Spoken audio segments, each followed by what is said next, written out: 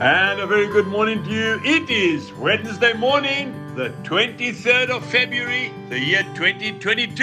And this is your friend Angus Buchan with a thought for the day. If we go to the Gospel of Matthew chapter 13, and I'm reading from verse 54. When he had come to his own country, he taught them in their synagogue, so that they were astonished and said, "Where did this man get this wisdom and these mighty works? Is this not the carpenter's son?" And then we look at Psalm 81 verse 10. The Lord says, "Open your mouth wide and I will fill it." Spending time in the presence of God. The Holy Spirit is our teacher and the Bible is our compass. You see, spending time studying without the Holy Spirit makes us mere history teachers. If you haven't met the man from Galilee, that's all you become. Memorizing scripture. And I love doing that, by the way. And the older I get, the harder it is.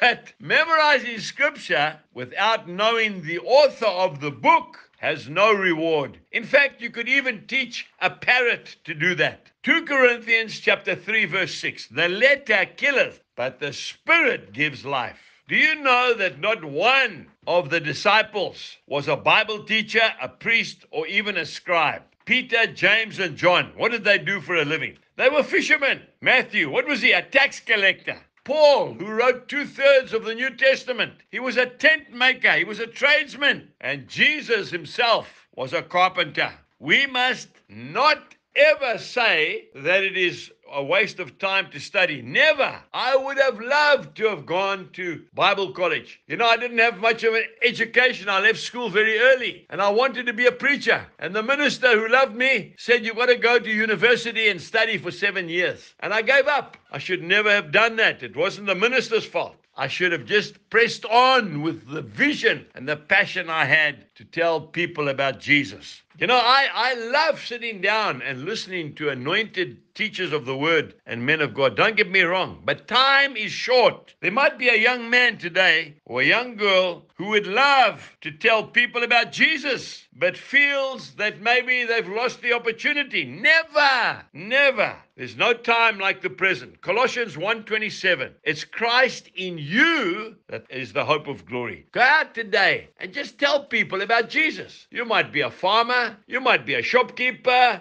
You might be a doctor, a nurse. Just tell people what Jesus means to you. And that is what God wants us to do. Go into all the world and preach the gospel to every creature. Jesus bless you and have a wonderful day. Goodbye.